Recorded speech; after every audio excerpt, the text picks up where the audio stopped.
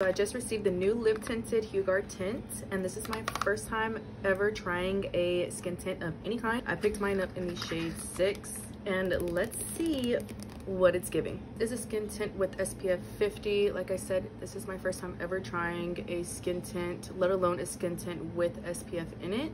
So I'm gonna see how this does with the rest of my makeup on over it, and I'm just gonna massage it into my skin like I normally would any other facial moisturizer. Okay, I applied it all over the face. I blended it out with my fingers and everything, and I'm gonna go ahead and do the rest of the face, and I'll be right back. And here's the finished makeup look.